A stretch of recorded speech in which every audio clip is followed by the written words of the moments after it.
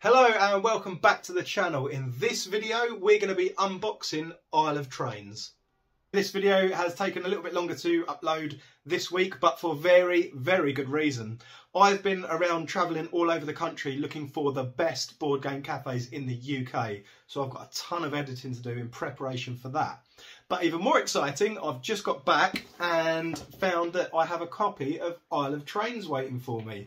So I'm going to be unboxing this. We're going to have a quick look through it.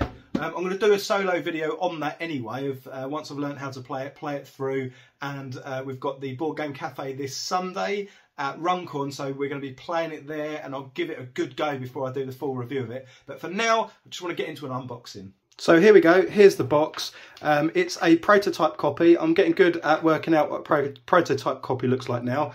Basically you have on the side, you see where it's stuck over on the corners. That's how you work out that a game that you've got a copy of is a prototype copy. And the only reason I know that is because making my own game, I got a prototype copy made and it had that same thing. So now I know every time I see a board game that arrives like that, it's definitely a prototype copy. Anyway, let's get into it. So the box is gorgeous. Look at that, look at the colour. Fantastic. So on the back, it's literally just the logo, so there's nothing else on there. Again, with a prototype copy, we have a printed out rule book. The reason that I imagine it's printed out, and I've done the same actually with Influencer, is the rules are subject to change as you're developing and growing. So rather than getting a final copy printed and adding to the cost of the prototype, it helps actually to save that and just print it yourself, and then you can change it and just print out a new copy and add it in as and when you need.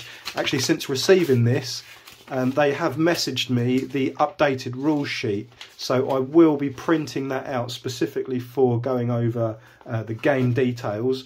We've got a bunch of cards here, so these are the cards that you'll be drawing from as the game progresses, and they've all got different resources and things on them, but the artwork is very nice, isn't it? Oh, that's the back of them ones. Let's turn that over. So these are carriages that attach to your trains. There's your main engine, the front of it. I'll go into more detail about the game, obviously, when we cover it in full, but just for the purposes of this, you can see there's a bunch of different cards here. They're all different carriages that hold different things in those carriages. And different engines, which is like how many carriages it can pull, for example. You can upgrade those. So we've got two separate types of card. We've got the draw pile, which is going to be all your trains and carriages and things, and we've got the map cards, so they get laid out as the map, and we'll sort of work around that. These are your map cards as well, so not just trains, these are your maps. You lay that out as the card format as well. So we've got cards. You will have your little meeples in here, so these are your passengers of your train. Lots of different colours, so you pick these out at random. So we've got 3 of each type of colour and a train. The different colours will all correspond to different aspects of the game, but we'll come to that later. We've also got these train tiles. So this is the train track, I think, that goes across the top maybe. A recycle one, maybe just a spare tile for whatever you might need that for. These are your station ports, I think. Your different stations that you can arrive at.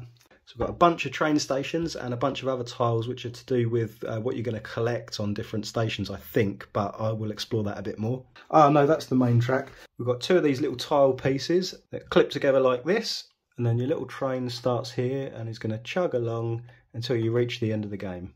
And then finally here we've got some extra token pieces. I'm guessing these are for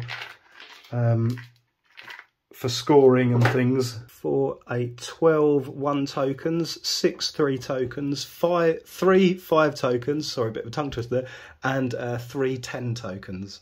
Victory points and all that kind of stuff. So anyway, that's what you've got in the box, and that is what you get inside of Isle of Trains.